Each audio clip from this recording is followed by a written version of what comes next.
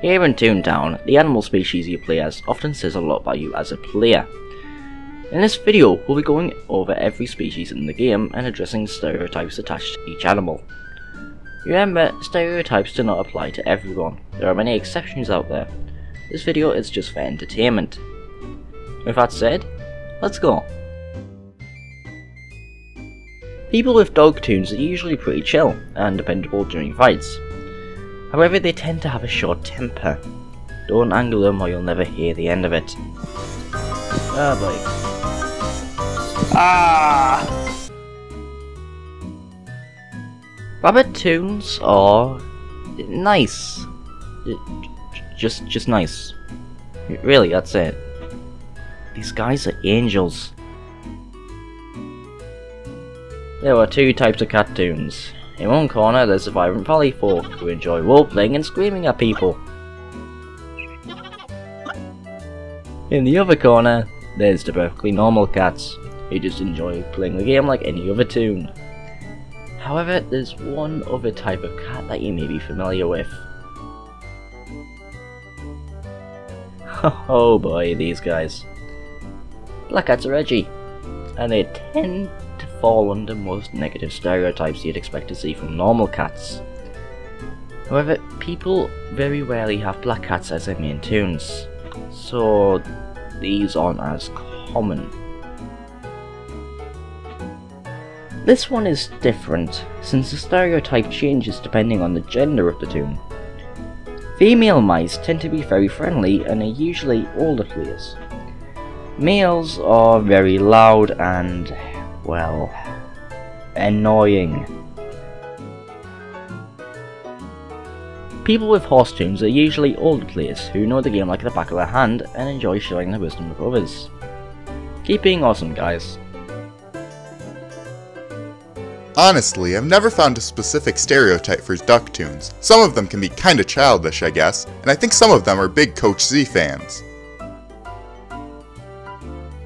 These guys come in two categories, similar to that of the cat and the mouse. They're either really annoying or really helpful. Sometimes they overlap and they can be both. Inappropriate. Bear toons are the strong, silent types. They're usually seen in cog buildings and are somewhat uncommon, but they're nowhere near as rare as...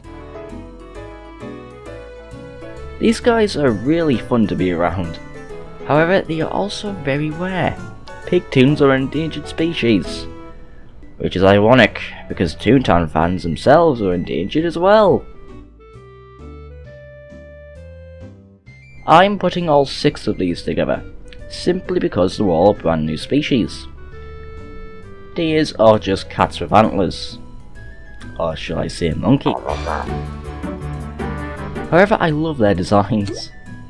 For God's sake, they're played by Loopy and Corporate Clash. Come on. Alligators aren't as common, but they're usually cool.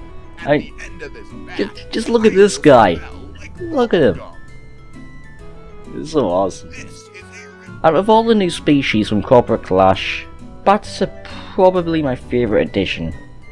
Sadly, they don't have a stereotype yet, so we'll see in due time.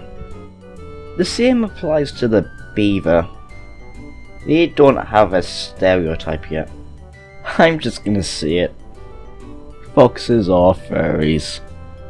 Yeah, it's an obvious joke, but come on, you know it's true.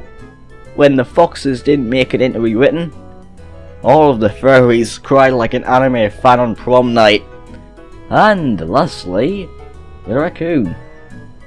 They're okay. I've run into both friendly and unfriendly players, so I can't really say. And that is every toon in the game. I hope you guys enjoyed this video, and if you did, maybe you could take a moment to sign my petition to add goats to Corporate Clash. Getting goats into this unofficial Toontown sequel is now my purpose in life. So let's do it! Thanks so much for watching. If you enjoyed this video, please consider joining my Discord server and looking at my Twitter and my DeviantArt, where I post my little pony fan art. Yay! Alright, see you guys soon.